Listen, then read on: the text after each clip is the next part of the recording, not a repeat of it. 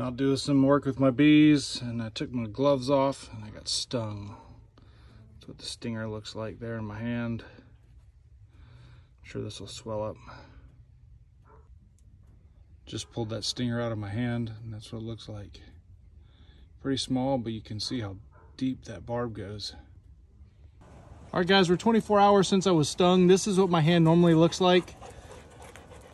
And this is the hand I was stung with. You guys can see how swollen that my hand is.